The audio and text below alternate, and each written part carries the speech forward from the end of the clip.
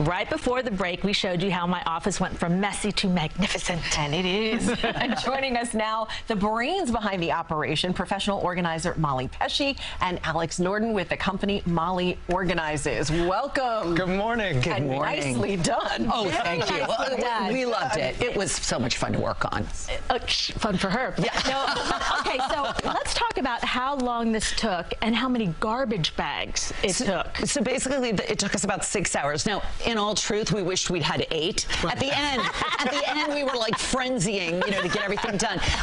And we probably took out, I think I counted 12 bags. And don't forget, some of it was garbage, but some of it went to Goodwill, because we want to make an important point that when we're helping people organize, one of the great things about getting rid of stuff is donating. Absolutely. Right. And you did that, So. Well, I go sunshine. Yes. I mean, I think that's one of my biggest problems, and many people who are clutter queens, is it's so hard to throw things out because you always think, oh, I'm going to use it. I don't want to waste it. So how do you change that mindset? Well, one of the things that I talk to people all the time about, again, goes back to, first of all, donation. Yeah. Think about the fact that you might donate that book that changes a child's life. What if you donate a musical instrument and they become, they're playing Carnegie Hall? That's because of you, all right? And number 2, I think of getting rid of things as a gift to your children and a gift to your grandchildren, because they're the ones that are going to sort these things out. All the little tchotchkes that you've saved over a lifetime, okay, they're going to have to sort them and get rid of them. And think about this. Just because a friend 5 years ago gave you a sweater for your birthday doesn't mean you need to keep it for the rest of your life. That's not their expectation. I literally will keep it and be like, well, no, but they gave it to me. I know this about you. Yes.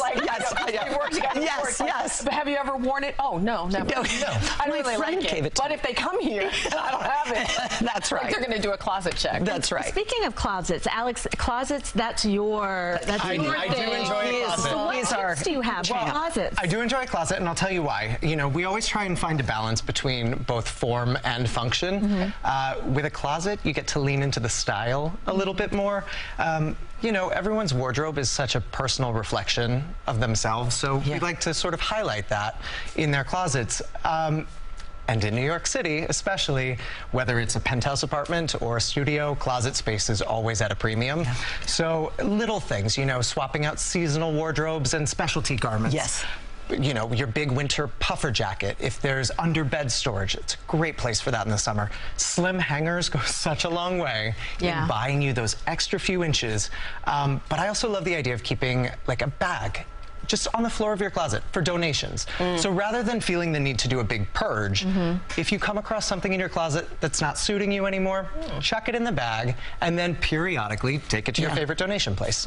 The hardest thing with any project is just getting started. Absolutely. So one of the things I tell people, and I've taught you about this, if you're going to clean out a closet, take everything out.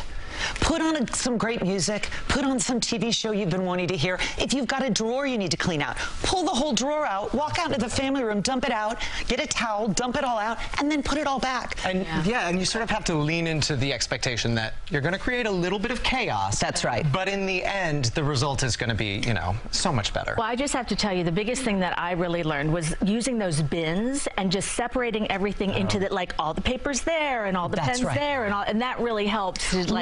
One of the things I always say, and we get overwhelmed, because we'll walk into a space and go, how are we going to do this? You just start putting like items together. If you've got staplers, put the staplers, put the extension cords, put the batteries. And in everybody's house, you should know exactly where each of those things are. And that makes you feel like you have more control and more organization. All right. Alrighty. Molly and Alex, thank you so much. You changed my life. Yay! It was a blast. We're going to be right back. We'll be right back.